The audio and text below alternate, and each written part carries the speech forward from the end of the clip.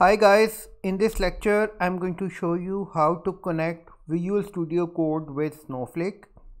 So first of all, I'm going to open the Visual Studio Code and I will install few extensions. So the first extension that I will install is SQLTools. Install this extension.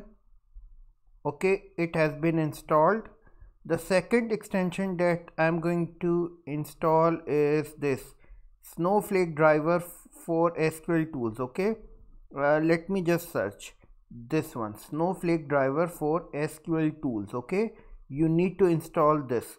So you'll be requiring this extension to connect to Snowflake. Okay, now it has been installed. Now what I need to do, I need to go here and I need to sign into Snowflake. Username is this. I need to provide my password over here. Okay,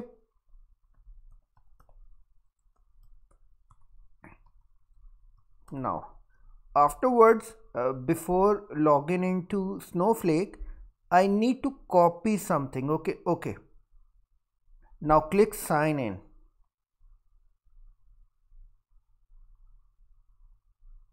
Okay, update.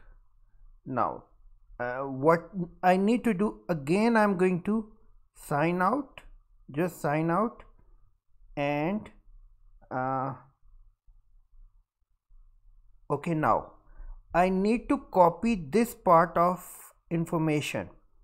Look, only this part. This is the account information that I need to give while connecting it to Snowflake. Okay, I'll be requiring this part of my information. Okay, this is the account information. Now just sign in and I will create a new database. So for that you need to create SQL worksheet, open a worksheet, and I will create a database called create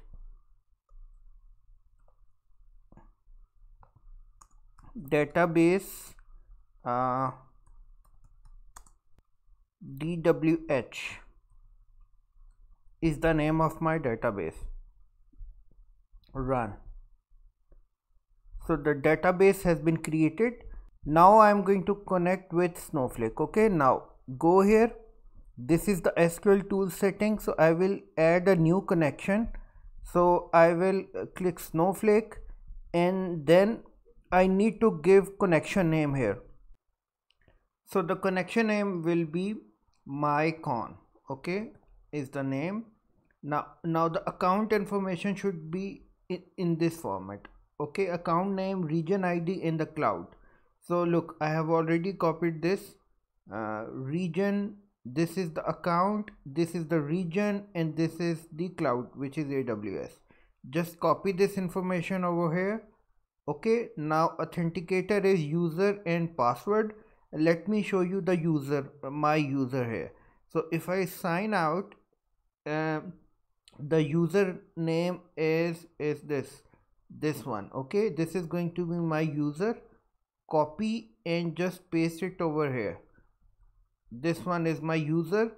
It should be as it is, it shouldn't be in capital. Okay, now I'm going to specify my password here. Okay,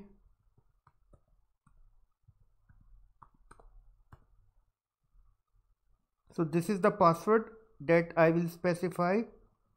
Now database, so I have already created a database called DWH. Okay, I will specify my database here, and then the warehouse information. So from where I'm going to get the warehouse information, I will get the warehouse information from here. Let me show you the warehouse information. This one is the warehouse and this one is the role, which is account admin. So compute underscore WH is the warehouse. Let me just provide the information here. com underscore WH is the warehouse information. All other information I'm not going to provide right now. I can provide the role and also I can provide schema. But save this connection and then you have to connect. Okay, this is connecting, and this is connecting. It may take some time, okay, so you have to wait for a while. Look, it has been connected. Now let me show what database I have with respect to this connection. Okay, look, I have this DWH project and this database. Okay, so now I'm going to create a employee table, and then I will insert some values in my table, and then we'll do select from the table. So first of all, I'll specify which database I want to use. So for that, I'll use the command use DWH and semicolon. I will run this command. Okay, statement executed successfully. Now I will create an employee table. For that, I'll just copy this and paste it over here. Just copy and paste it over here. Now run. Table has been created. Employees table has been created. Now I will insert some values in my table. Just copy this and paste it over here. Okay, now run. Now afterwards, okay, this command has been executed successfully. Now I'm going to do select. So for that, let me just do select star from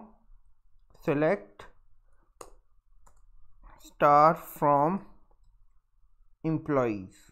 Okay, run this command, and look, ID, name, age, department and salary. Okay, so this is how you connect Visual Studio Code with Snowflake, and this is how you run the SQL queries. Okay, I hope you are having a great time.